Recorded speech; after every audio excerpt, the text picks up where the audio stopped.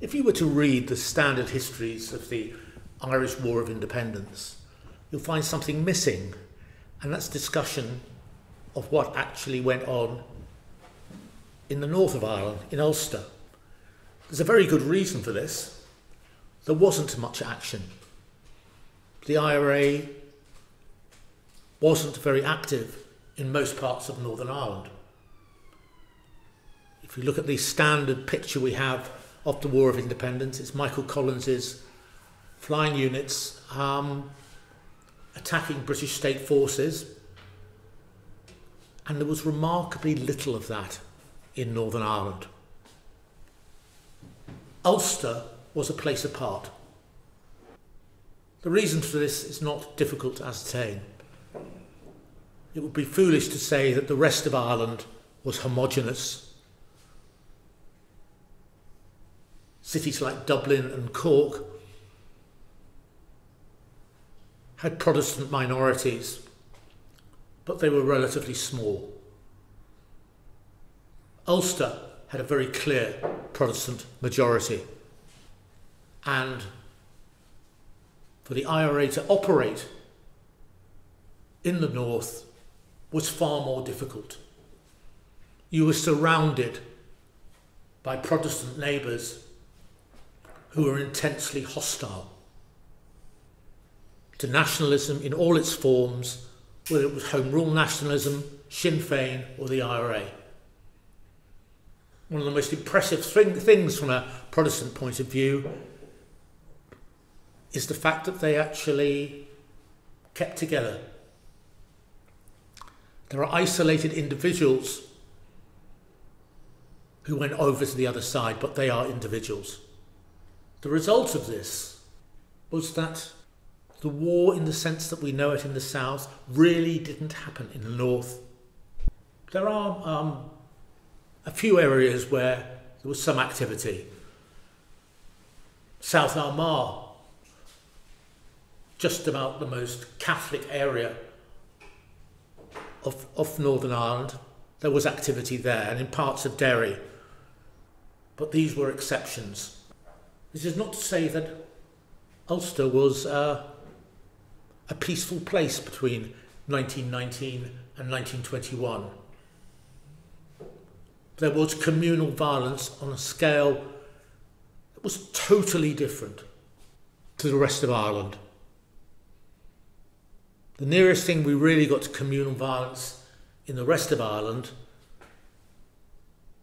were individual attacks on Protestant farmers, and remember the ownership of farms was disproportionately in the hands of Protestants, particularly large farms during this period. It remained so. And so a farmer or a judge or anyone else who was seen as being a powerful person would be killed. In Northern Ireland, you had riots. You had communities being attacked. Very violent, very bloody, very unpleasant. What is impressive about the Protestant unionist position in Northern Ireland is that it crossed classes. During the War of Independence, organised labour in the south was pretty radical. There were strikes, particularly in Dublin and Limerick. There was pressure put on the British state, not just by people with guns, but by workers. In Northern Ireland, the Protestant working class were some of the most unionist groups in Ireland. This was misunderstood by nationalists in the south and by British Labour. The idea of actually being desperate to stay British was something which was really not understood. And in one of my favourite historical documents, there is a debate between the Republican socialist James Connolly and the Protestant unionist William Walker. Both called themselves socialists, but they were very different kind of socialists. Connolly argued it is in the interest of all labour Protestant, Catholic or agnostic for Ireland to separate itself from Britain. William Walker said, no, it isn't. We are far, far better off within the United Kingdom. And Walker, until a recent excellent biography of him, written by a former student of mine, Mike Meacham, has been largely ignored because he was seen as being somewhat unfashionable. He argued that the British state offered rights to workers which a united Ireland would never be able to. Britain was a progressive state. A 32-county Irish republic would be dominated by rural Catholic interests. And Walker is a really fascinating character, and what's important about him is he was representative of many people in the Protestant working class in Belfast. One other thing that is interesting about Northern Ireland and explains why the IRA had difficulty being influential there.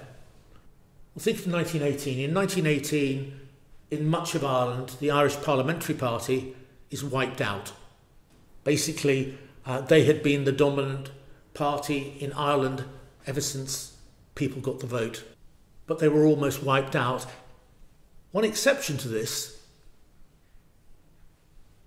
is in Belfast, largely due to the influence of one person, Joe Devlin. Devlin was a great organiser. He relied on the ancient order of Hibernia, and he basically made certain that in 1918, Belfast, on the nationalist side, remained much more an Irish Parliamentary Party city than a Sinn Féin city. A controversial person in many respects, and that might be why he hasn't really received the attention from historians that he really ought to. And there's a reason, apart from Devlin himself, why Belfast remained that. It was easy to be a Sinn Féin supporter if you were in County Clare or in County Galway. Being a Sinn Féin supporter in Belfast, you put your life on the line. And many people decided it was too dangerous to declare yourself to be a Republican. Ulster was being radicalised in another way as well. The UVF, the Ulster Volunteer Force, was founded. It was a paramilitary organisation totally committed to keeping Ulster within the United Kingdom. It saw itself as an army. But the problem the UVF had then, and actually had in the modern Troubles, was deciding who their enemy were. The IRA did not parade through the streets. And so many of their targets were simply Catholics. And they defended this on the grounds that these people were probably Sinn Féin supporters, whether they were or they weren't. Their influence was huge during this conflict. They were at the front line of the Protestants involved in communal violence. Unionist attitudes were hardened by the experience of 1916. Whilst thousands of Protestants died on the Battle of the Somme, they weren't the only ones who died.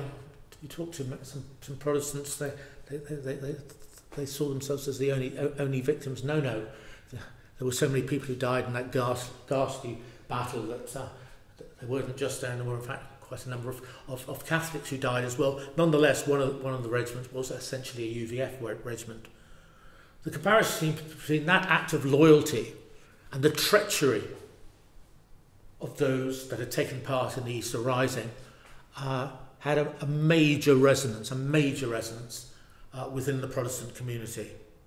When it came to the 1918 general election, there was a real problem on the nationalist side. Britain's electoral system, the United Kingdom's electoral system, which survives to this day, is first past the post.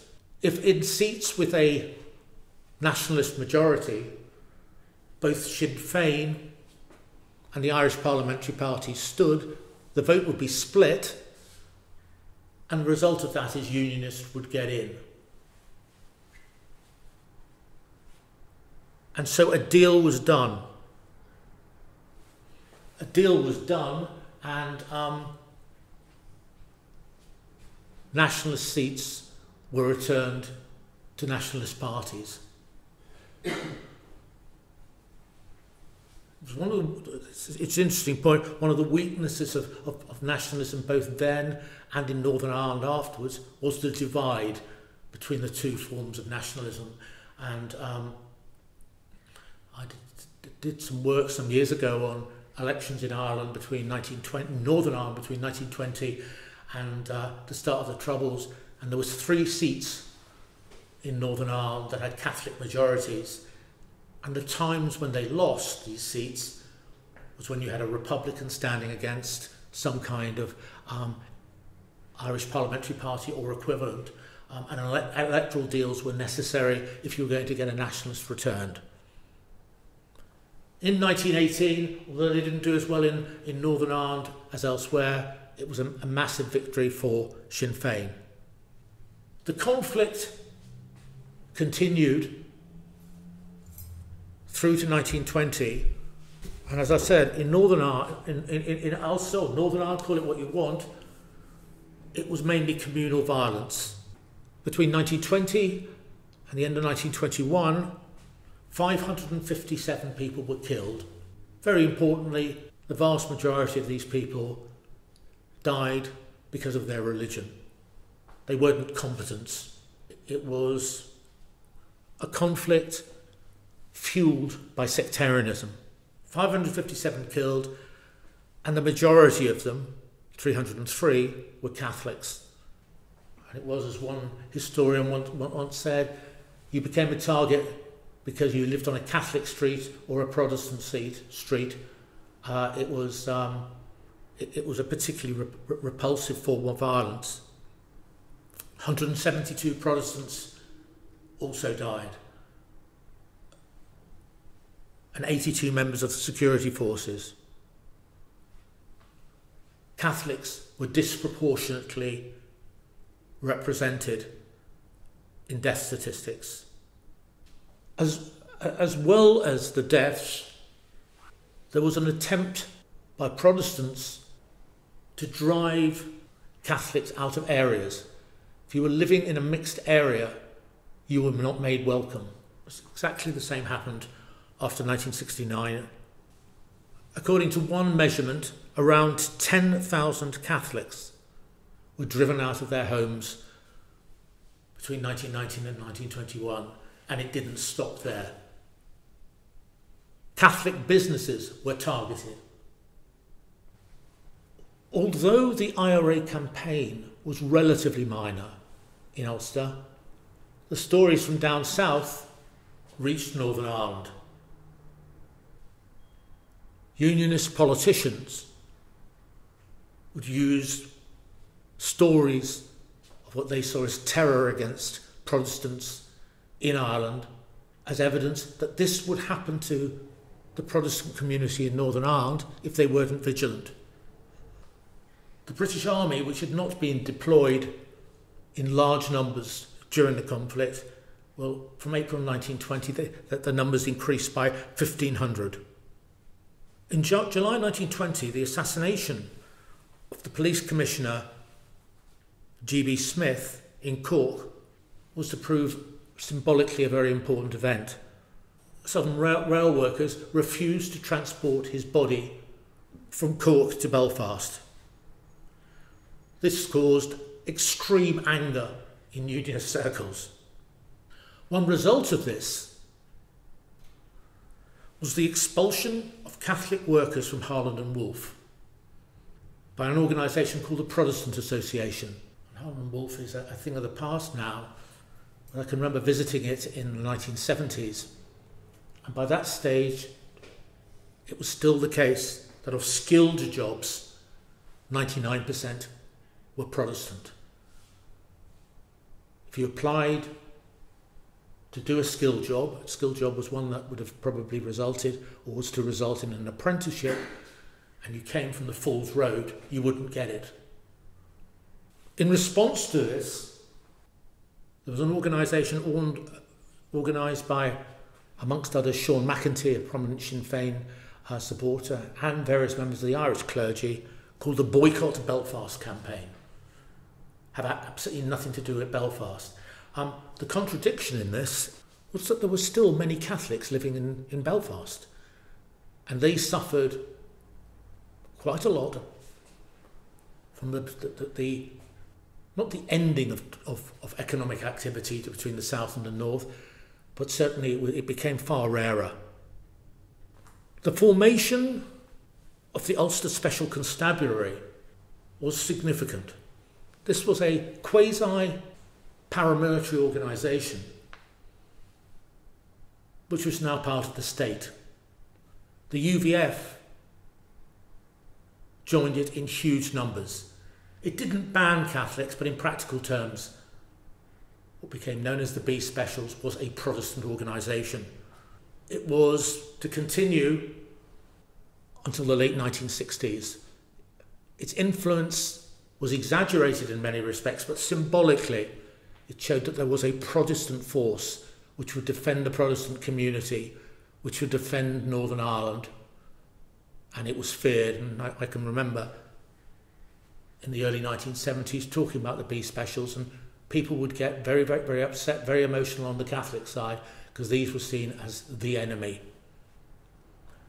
The Government of Ireland in 1920 partitioned Ireland, very, very important partition, in that the whole of Ulster did not go in. Three counties, Cavan, Monaghan and Donegal, remained within the Irish Free State. And there was a good reason for this.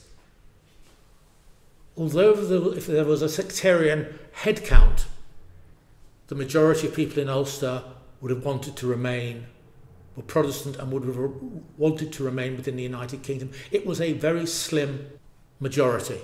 And given that Catholics had more children than Protestants, it's a majority that could easily disappear. And so it became a six-county state with a 2-to-1 majority of Protestant Unionists. In the election in May 1921, the Unionists established a very clear majority, a majority that was to continue for the duration of the Northern Irish Parliament until it was prorogued in 1972.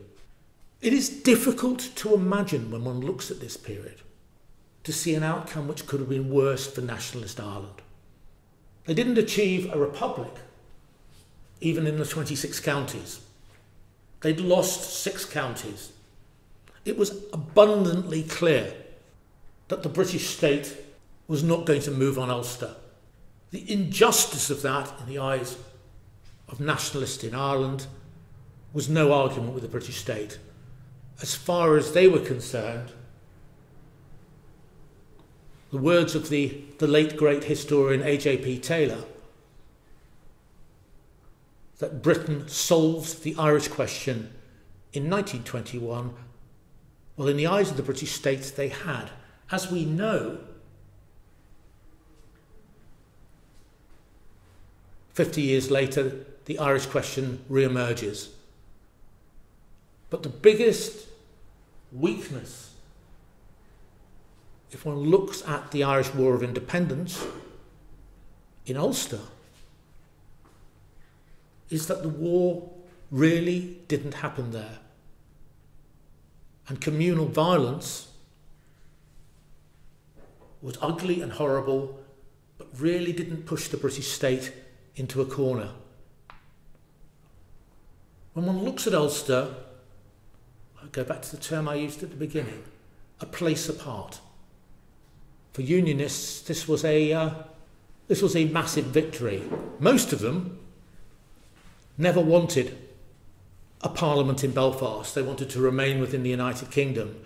But in time they became very, very satisfied that they had their own parliament. And when it was ended in 1972, they were very sorry to lose it. Northern Ireland was different. Its demographics made that certain. And one of the points about this period is it's very, very difficult when one looks at the beginning of it not to conclude that to some extent, given the ideologies of the various players, that partitioned Ireland became inevitable. Thank you very much.